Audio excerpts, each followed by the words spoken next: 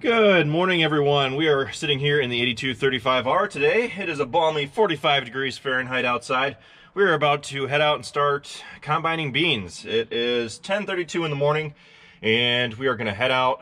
We're going to head up and do one of Travis's farms first. We're going to harvest soybeans up there, and then kind of depending on where the day takes us, eventually we're going to work our way around. We have a group of farms that are out west, and they are kind of all grouped together, so we're going to head out there and start doing those for soybeans because we really want to get the soybeans out.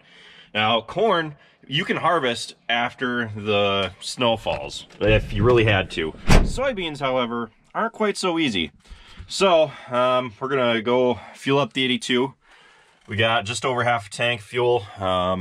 Since we're going to be away for a while, or at least the 82 will, it's best to start off with a full tank of fuel. So, let's start up.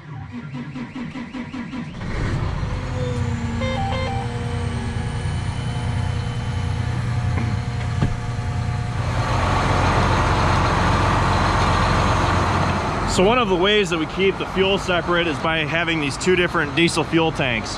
The one on the left is Dad's, and the one on the right is technically still Dad's, but Travis and I use the tank on the right. Now, both of these tanks have the cellular connections on them. I'm not totally sure if they're active, but essentially what the tanks will do is they'll send the co-op a notification when they get too low, and they'll know when they need to come out and refuel the tanks, so that way we don't have to keep as close of an eye on them as you would otherwise.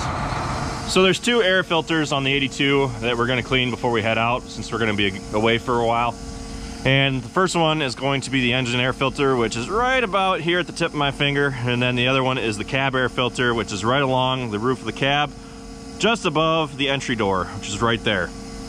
So we're gonna pop the hood on the 82, take those two filters up, blow them out, put them back in, and then we should be pretty well set to go.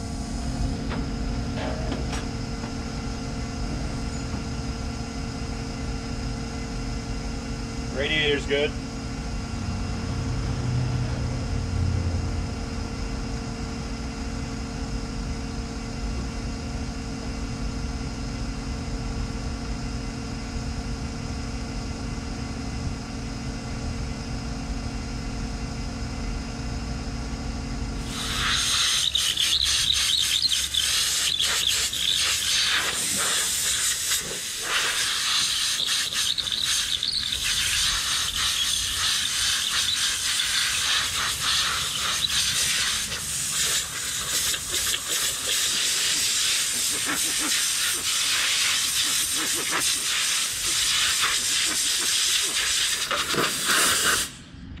Well, neither of them weren't too bad.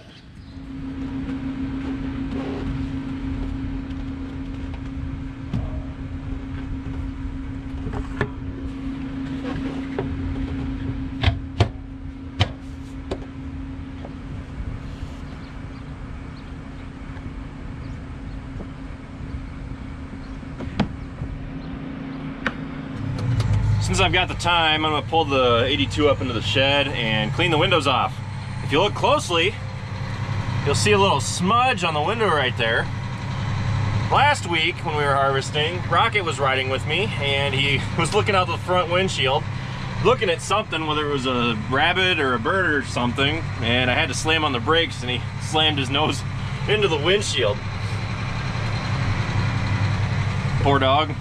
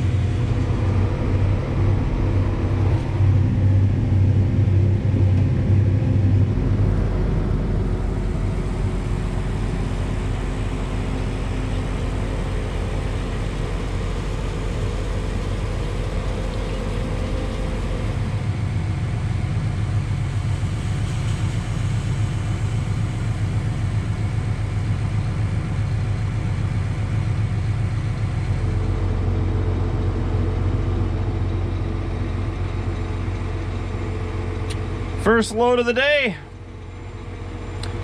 Right on time. Just as everything was starting to get full.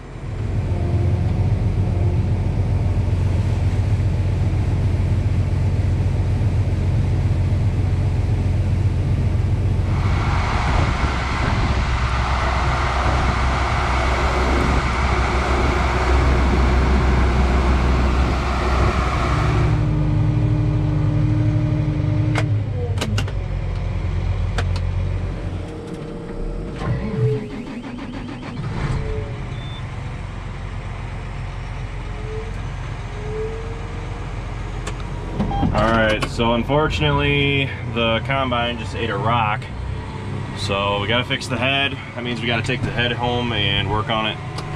So we're gonna take these back to the buildings. We aren't gonna get another semi-load tonight. So the green cart is full. I've got a very partial load on this, so we're just gonna take things back and we'll be back up tomorrow by the time we get the head fixed and everything. I'm not totally sure. Dad said that the combine was still running, so the rock didn't go that far in.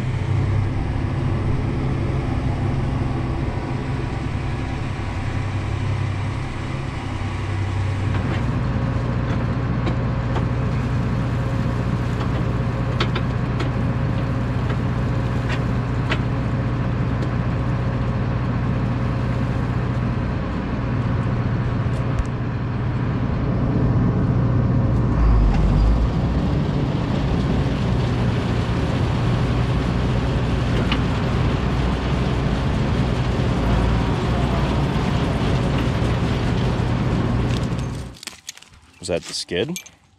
That was the combine head when I backed up. Took down the hill, then ejected out into the beam.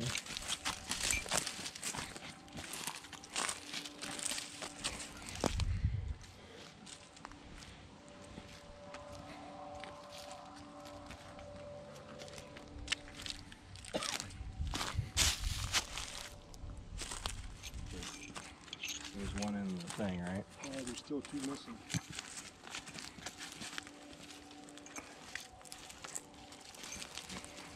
It doesn't look like he picked up any rocks.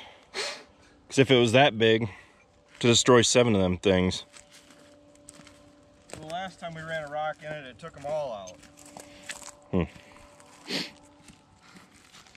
Could have. Problem is, according to the combine, though, It could have obliterated the rock. it's possible we could have obliterated it, the rock, but Rocket! rocket! Rocket, come on! Come on. Let's go! Get back to the truck, guys. Those dogs are kind of aggressive. But that's all it is. Come on, Kevin.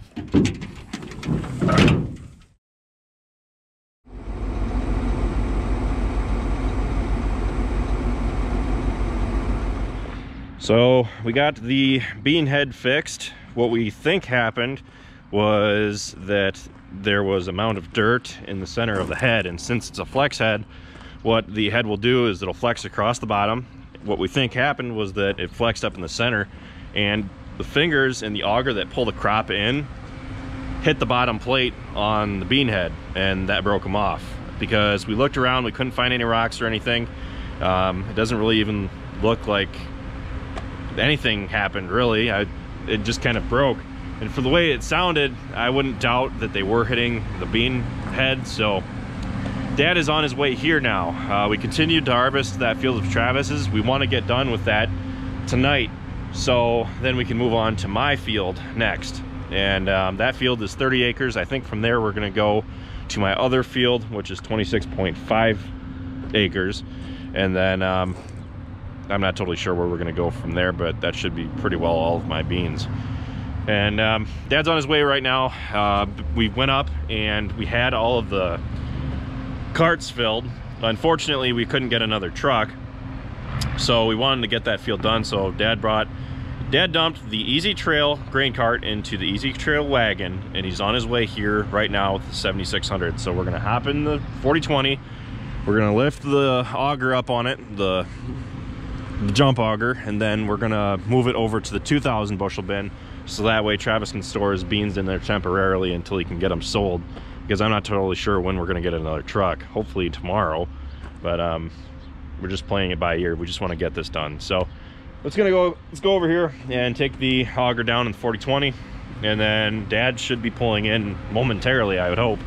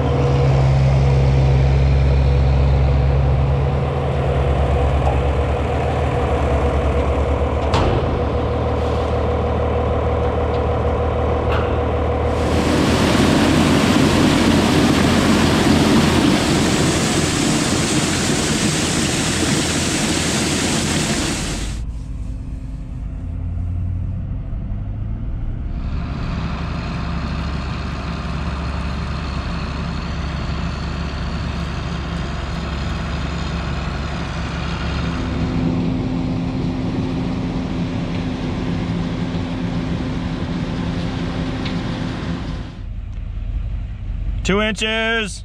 Good.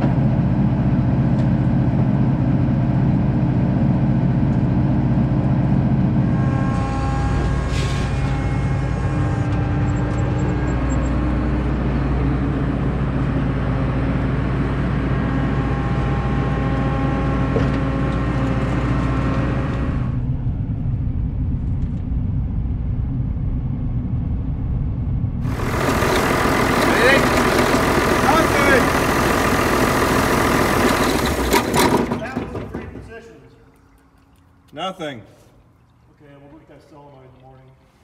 How much is the solenoid? $88. Normally when you shut it off, you can feel it kick out or whatever, you know? Yep. No, it's driving all the time. Want to recount your experience to the world of YouTube? What happened? Come on, everybody else is saying I filled my drawers.